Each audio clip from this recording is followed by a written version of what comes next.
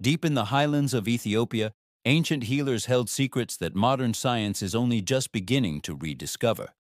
Imagine a time long before pharmacies, where the sprawling landscape itself was your medicine cabinet.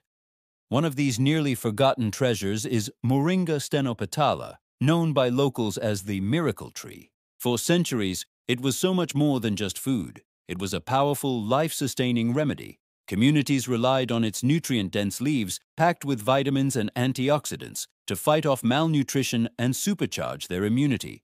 Another key to their well-being is Echinops keberico, a root traditionally burned as incense to purify the air, but also revered for its ability to soothe stomach troubles and respiratory issues.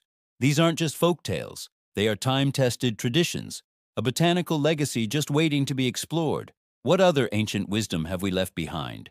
Let's uncover more together. Don't forget to like and subscribe for more journeys into the past.